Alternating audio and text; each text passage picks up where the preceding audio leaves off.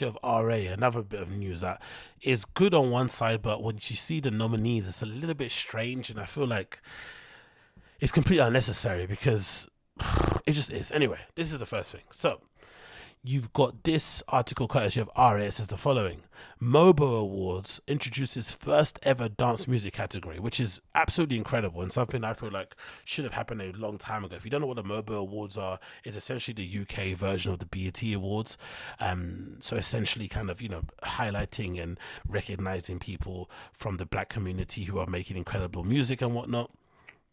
And, the fact that we don't have a dance music category at that award ceremony is absolutely a liberty, but it's good to see it being introduced now. But the nominees is the interesting part of it. It says the MOBO Awards introducing the first ever... Damn, hay fever.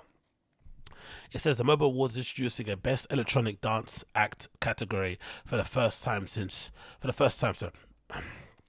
The MOBO Awards introducing a Best Dance Electronic Music Dance category. The MOBO Awards is introducing a Best Electronic Dance Act category for the first time in 2022. The nominees for the new award, which is sponsored by Mixmag, are as follows: Ans, who I always love, Eliza Rose, FKA Twigs, Jax Jones, Nia Archives, and Shirelle. The MOBOs have previously been criticised for its lack of dance music representation. In April, Nia Archives penned an open letter saying it had been massively regressive for the black community, and then she got nominated, which is hilarious.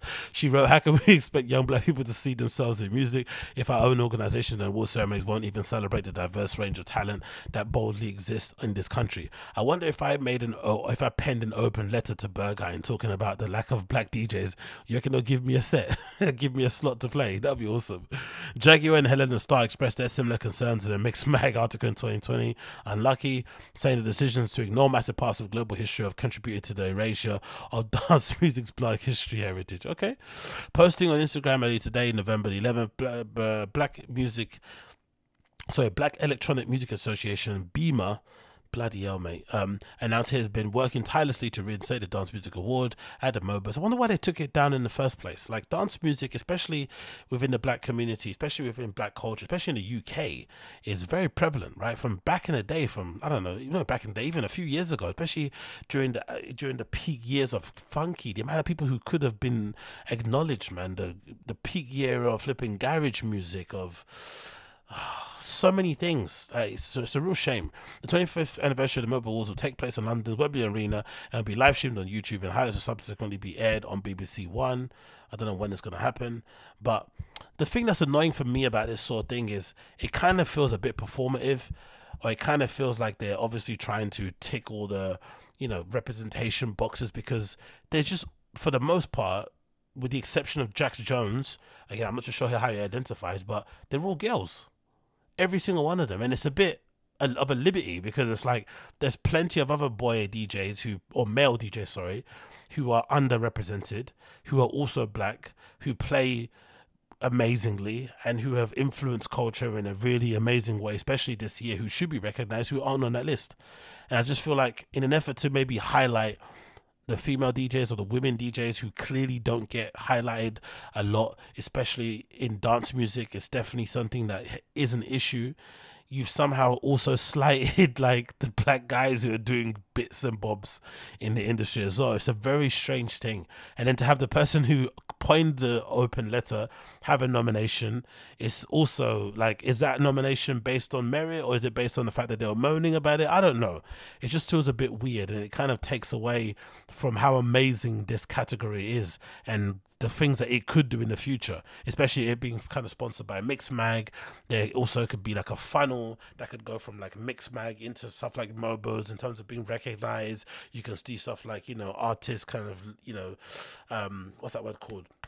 A&R, in terms of, is it A&R? Whatever that thing is, in terms of cultivating an artist, in terms of helping them kind of, navigate the industry, whatever it may be. That could be a good way to kind of make things work. And Mixmag has been sometimes accused of being a little bit whitewashed, so this is a good way to obviously repair their reputation in that regards.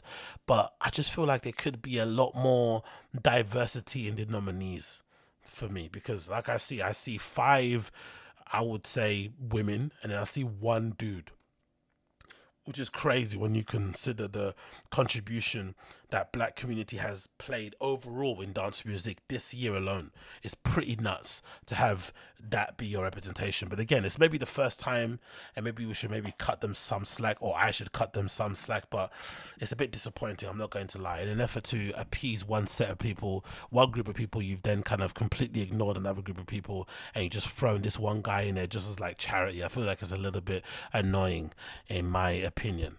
You know, and the person that moaned about it in the article is there. Like, you know, come on, man, it's like biggest love. You knew you were gonna be there. You complained about it. It makes complete sense why you were gonna be on there, innit? But again, you know, awards are maybe not the most important thing, but sometimes if you are toiling away in the creative, you know, in the arts, you know, you don't get much recognition for the things that you do behind the scenes or maybe in front of the cameras. Not everyone makes the big bucks, not everyone gets a tour, not everyone gets to get super famous. So sometimes awards can be a great way to acknowledge people. Even sometimes just nominations, it doesn't need to be flipping winning the award. Just being nominated sometimes can go a long way to kind of appease people and make them feel like they are seen and that their work matters and all that good stuff. So I get it, but I just would like to see more representation when it comes to the guy side of things, because we also exist. We also don't get recognized. We also at the bottom of the totem pole. We're fighting there with you guys, and we just like to see us being represented a lot more on here, because this is completely out of order. I feel like having all of these ladies and then having just one dude here feels a little bit insulting, but hey, at least we're starting somewhere. At least we are starting somewhere.